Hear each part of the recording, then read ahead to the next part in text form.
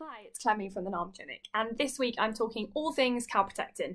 So what is calprotectin, what is it used for, and why is it useful in inflammatory bowel disease? So put simply, faecal is poo, and calprotectin is a protein that's found in our poo when there's inflammation in our intestines. So that's what faecal calprotectin quite simply means. So when there's inflammation in our intestines, white blood cells called neutrophils, which are part of our immune system, move to the site of that inflammation and they release this protein, this calprotectin, which then it moves through and is excreted and shows up in our poo. Now, generally, the more inflammation that's in our intestine, the higher the calprotectin reading will be.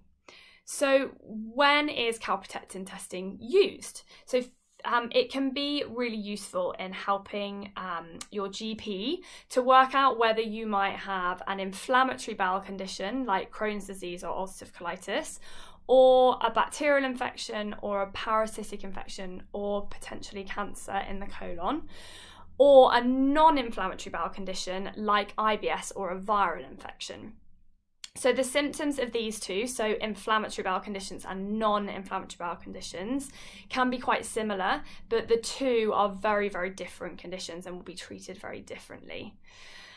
Now, calprotectin is raised in inflammatory bowel conditions like Crohn's and colitis, but is not raised in non-inflammatory conditions like IBS, so irritable bowel syndrome. And as I said, this can really help to guide your GP in terms of the right care paths for you, and also to prevent any unnecessary investigations like endoscopies, so cameras that are put inside your digestive system to see what's going on. Calprotectin testing can help avoid that if they don't think it's necessary. So why is calprotectin useful in inflammatory bowel disease after diagnosis? So it can be a really useful tool to monitor what's going on inside, so to monitor treatment progress and disease progress in Crohn's and colitis. It helps to give us an insight as to what's going on inside, whether things are healing, and also it might be able to give us an indication of potential relapse risk, so flare risk. Now, research has shown that raised calprotectin levels can help to predict whether someone with Crohn's or colitis might be about to have a flare or have a flare in the near future. So there's some specific research that's been done in patients with inflammatory bowel disease in remission with no symptoms, and it showed that 90% of those patients with high fecal calprotectin levels actually relapsed within a year, whilst only 10% of those with lower calprotectin levels relapsed within that year period as well.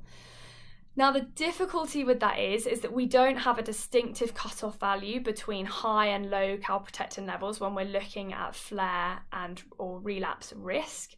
Now, some suggest a cutoff point of 250, but others suggest a lower cutoff point. So it really depends on the different gastroenterologists you're working with.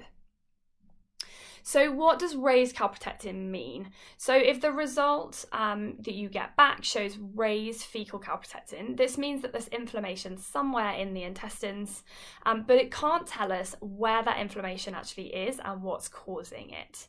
And that is where endoscopies, colonoscopies, and sigmoidoscopies, so those are camera investigations in our intestines, can be useful to determine what's actually going on and what might be causing that.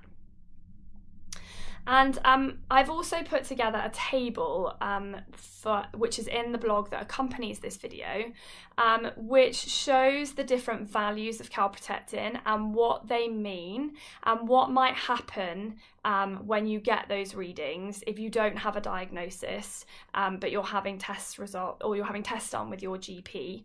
Now, these are based on the NICE guidelines, so they're the guidelines the NHS use. So if you're in that process of having not been diagnosed and you're not sure, it can be useful to have a look at that so that you have an idea of what might happen. So I put that together and I hope that helps, and we'll see you again soon.